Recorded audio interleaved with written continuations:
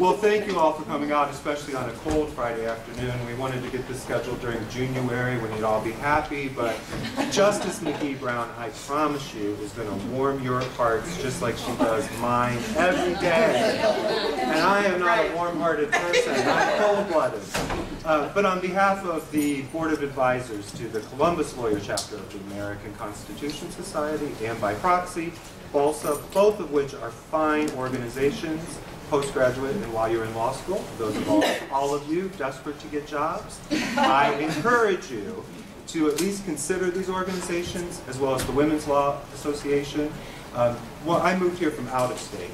And one of the things that was most surprising in a positive way about being here in this legal community is that these organizations really will invest in you as students and your future.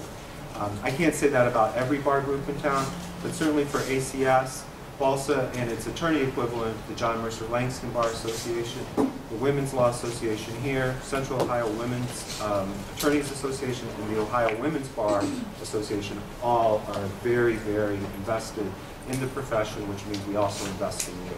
And we'd like to do anything we can to help you. We know how bad the economy is. So with that's my plug. With all of that said, it is one of my greatest pleasures to introduce people like Justice McGee Brown. I usually get paid to lie, but I promise you every bit of it. And part of that is because I knew Justice McGee Brown before she came to the court. And that's really because of her great reputation here in town as well as nationally. 10 years Justice McGee Brown sat on the bench here in Franklin County, making history for probably one of the first times in her life. At least history that we can talk about. And she did something that is uncommon in career paths, which is she left the bench because she saw a higher calling out there. And it was something not just noble, but critically important for society, which was to start the Child Advocacy Center at Nationwide Children's Hospital. The way I initially got interested in the law was when I first moved to Boston coming out of law school at Ohio University, which Justice McGee Brown is also a distinguished alumni of.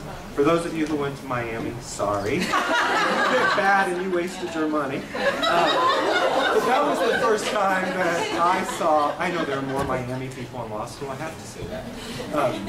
It's the first time I saw law really applied in a meaningful way to help people. And Justice